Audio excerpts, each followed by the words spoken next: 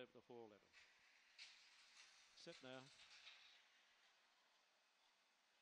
Pamrose High, Karinga Bud, Zara Magic begun well, but not as well as Spring Drago, who's going to lead down the back from Zara Magic. Getting across was DB10. Trotting it through was Wild West Willie, followed by Pamrose High. Long way back, Karinga Bud, and further back then Jake Vale and Maeli Valley. On the circle, the leader was Spring Drago, having a crack. Zara Magic. Wild West Willie's going to take the shortcut on the inside. Took Zara Magic out of it and getting home quickly. Spring Drago right down the outside. Wild West Willie. Late was Pamrose High. Couldn't go anyway. In behind them, Karinga Bud, Zara Magic. Further back then was Jake Vale. Maeli Valley was well back.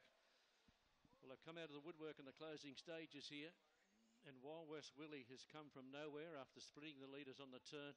He may well get the nod here for the Queen of Eden Creek. He'll give her a winning double if he does, and he has. Number 4, Wild West Willie for Helen Cooper.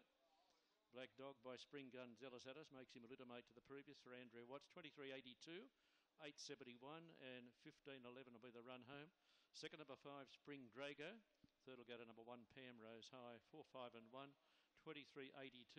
Officially fourth in the event.